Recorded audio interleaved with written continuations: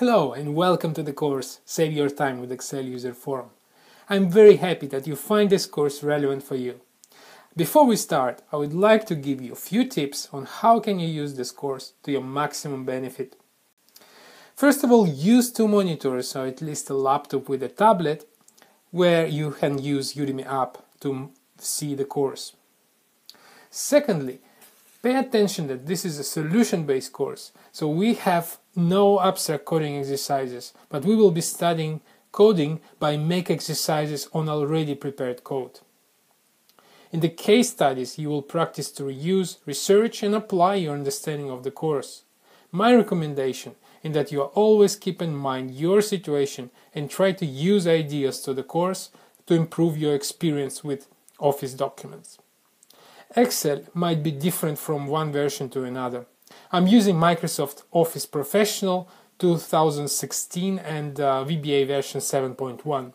In general, it should work. However, differences in programming object libraries may make things not working properly. We will handle it in the course. But don't worry if something is not working from the first attempt. Please feel free to post and answer questions in the discussion board. This will help you to learn even more. Reserve some time to research and understand the content. Lectures are actually very short, but you certainly will need to pause and understand the content.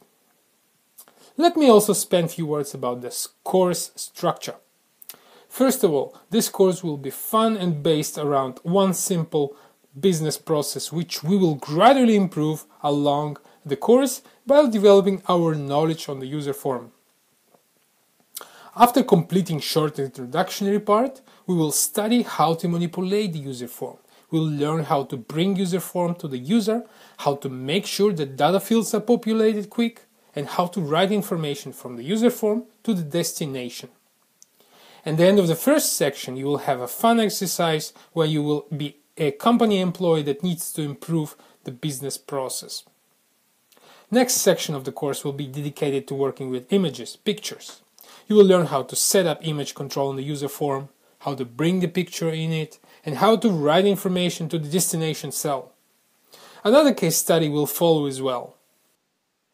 Another section of the course will be dedicated to automation of creating PowerPoint slides. You will learn how to link Excel to PowerPoint and make things much more efficient. In the conclusive chapter of the course, I will give you a few tips on how can you best apply knowledge from the course, as well as give you a few general advices about programming. Wait, this is not all. I'm not promising, but I will try my best to further delight you with a great dessert. I will going to post more lectures with other specific examples on how you can use user form. You would be able to share your ideas as well using GitHub, and I will do the rest by selecting the best ones and adding them to the course.